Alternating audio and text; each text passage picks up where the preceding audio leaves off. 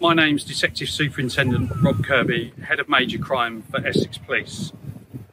I can now say what we at Essex Police have believed for some time, that Luke DeWitt is a cold and calculated murderer.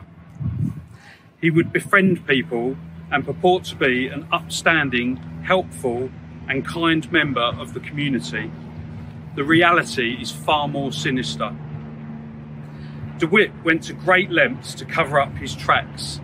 He deceived everyone who knew him, who welcomed him into their family homes and who relied upon him for help, or at least what they believed was help. Those lies and that deception continued in the evidence he gave in court. Disgracefully, he based his defence on collusion between himself and Stephen Baxter. Stephen is tragically not here to defend himself, but from everything we knew about him, we know this could never have been the case. Thankfully, today, the jury have seen through DeWitt's fantasies and delivered guilty verdicts. There was no bloody murder scene, there was no obvious murder weapon, but Carol and Stephen Baxter's deaths were acts of murder carried out by a dangerous man who clearly planned to get away with it.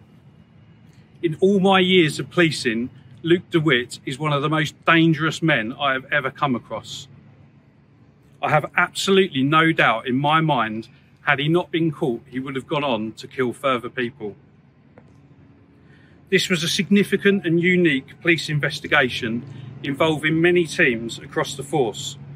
The download and analysis of DeWitt's digital devices was one of the most complex we have ever seen. The holes in DeWitt's false account were opened to expose lies, deceit and calculated planning. He can now look forward to a very long prison sentence.